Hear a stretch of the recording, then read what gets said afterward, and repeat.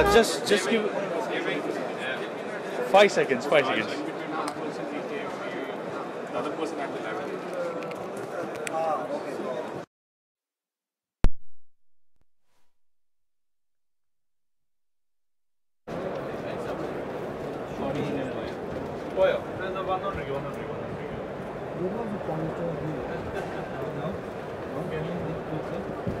Where is the pointer?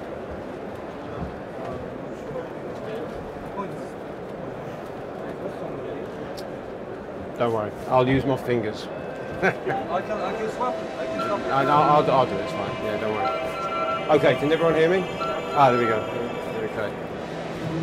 So good afternoon, everyone. Afternoon. Still keeping awake after a long day? Yeah? Well, I'm not. So my name is Mark Fenton. I'm from Potter in the US. I'm actually based here in Dubai, but Potter's a US-based company. So Edge, as you probably know, are our local partners. And they've asked me to present our new PotterNet graphics package.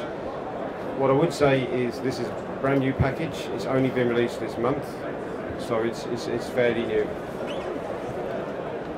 So what is PotterNet? It's basically a life safety graphical network supervised system. So it's basically a graphics package for the Potter systems. The main difference for the PotterNet is it's TCP/IP driven. Okay, so everything in terms of the system is all connected through TCP/IP. Okay.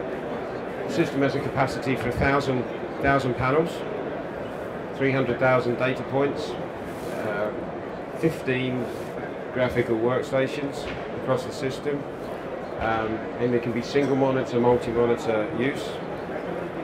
And the system basically supports our IPA, which is our addressable panel, which is on the stand around the corner, our AFC panel, which is very similar, but it also supports our extinguishing systems, which is the ARC 100, which is an addressable system, and the PFC system, which is our conventional extinguishing. So basically this means you can connect conventional extinguishing systems into a network as well.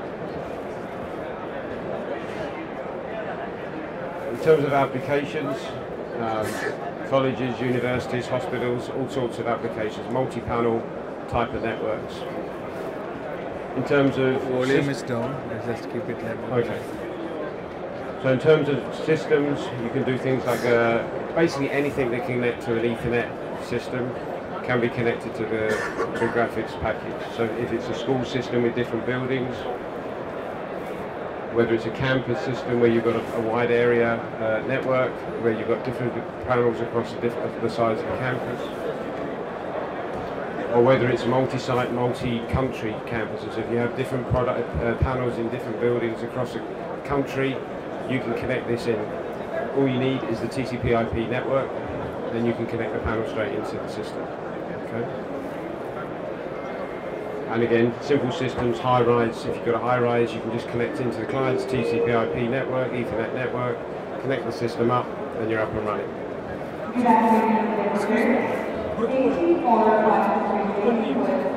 It's just a standard, straightforward Ethernet protocol. It's basically a fixed IP and standard protocol. I can send you the details of the server requirements, but it's Microsoft-based servers. In terms of configuration, it's very simple. All you need to do is plug the Ethernet into the panel. So all the panels have an Ethernet port, and you just plug the Ethernet into the panel. Okay. Once you've got the server license up, you connect it, the system will automatically learn everything that's on the panels. So you connect the panel, configure the software, it will auto-learn everything that's on all the panels on the system. It'll also import the programs from all of the panels as well. So anything that's programmed into the panel will be imported into the graphics system. In terms of the graphics, it's just drag and drop. You can import the drawing files and just drag and drop the icons into the system. And then you can create up to 1,000 user profiles. So 1,000 different users, each with different passwords, each with different access levels. So you can choose if you want a maintenance level, you want a supervisor level, you want a super user level, you can configure all of those with the different password levels. Basically, panels are connected on the Potter network, everything's over TCP/IP, So there's no additional cable required, it's just the client's TCP/IP network, if there is one, and there's no additional hardware. You take the standard Potter panel and you just connect the Ethernet straight into it. It's as simple as that. Okay. In terms of the graphics, you can customize the floor plans, take any drawings, you can pan it, zoom it, whatever you want to do. It's very straightforward. Multi-monitor, so up to 15 different monitors, and you buy the licenses for the numbers of monitors that you need to use, so you can scale it up. And then the icons, basically you drop the icons, drag and drop the icons to the devices. You can choose the types of icons you want to use, and they will give you the point of incident in terms of fire or fault or whatever. The event counter, basically you can count up to take any type of event, so it'll tell you whether it's fire or it's fault or it's disabled or device missing, and all of that information. Whatever the panel tells you, this will give you. And in terms of synchronization, basically all the panels share, all the network shares all the information. So if you make a change on one panel, it will automatically update the whole network.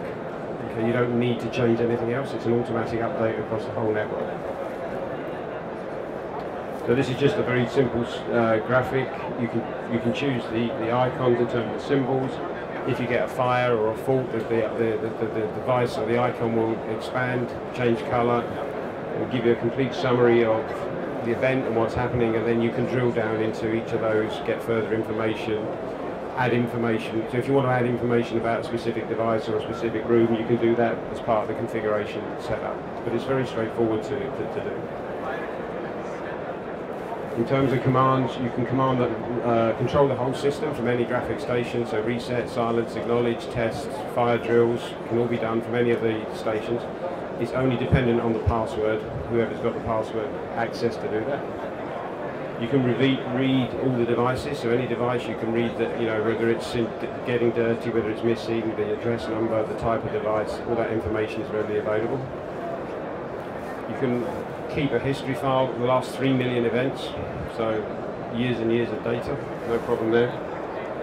And then within the configuration studio, there is a configuration tool, so you can choose any types of the panel configuration files, floor plan types, JPEG, PNG files, standard device icons you can drag and drop, as I said before. So it's a very straightforward system. And there is a system maintenance, so everything's backed up on the system. Easy configuration. As I said before, if you just connect the panels, it will automatically download all the information. And this is really just the beginning. The next step, there will be a UL version in terms of the graphics user interface station, which will be UL listed. And then the networking, peer-to-peer networking will come with that as the next stage. So that's basically it. It was very quick. It was only a 15-minute presentation. If there's any questions, I'm happy to answer that. If not, thank you very much for your attention. Thank you. Good. Thanks.